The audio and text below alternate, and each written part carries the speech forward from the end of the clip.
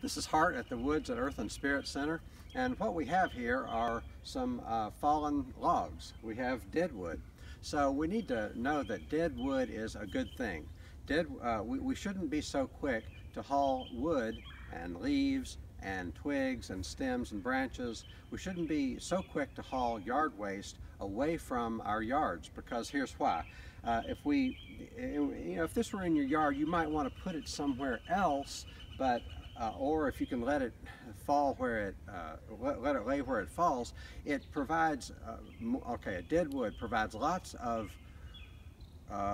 it gives decomposers something to do. A lot of decomposers are insects. Insects are important as bird food and food for a lot of different animals. And conversely, if we clear away the yard waste and the dead logs, we've taken away a lot of what animals need to live on.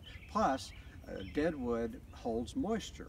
So moisture is important for everything. Moisture is important for plants. Moisture is important for insects. For example, a butterfly is going to get its water from mud or from wet wood. So we need the moisture, we need food for decomposers, and because we don't have enough of that, a lot of bird populations and insect populations continue to go down because we don't have enough habitat for them.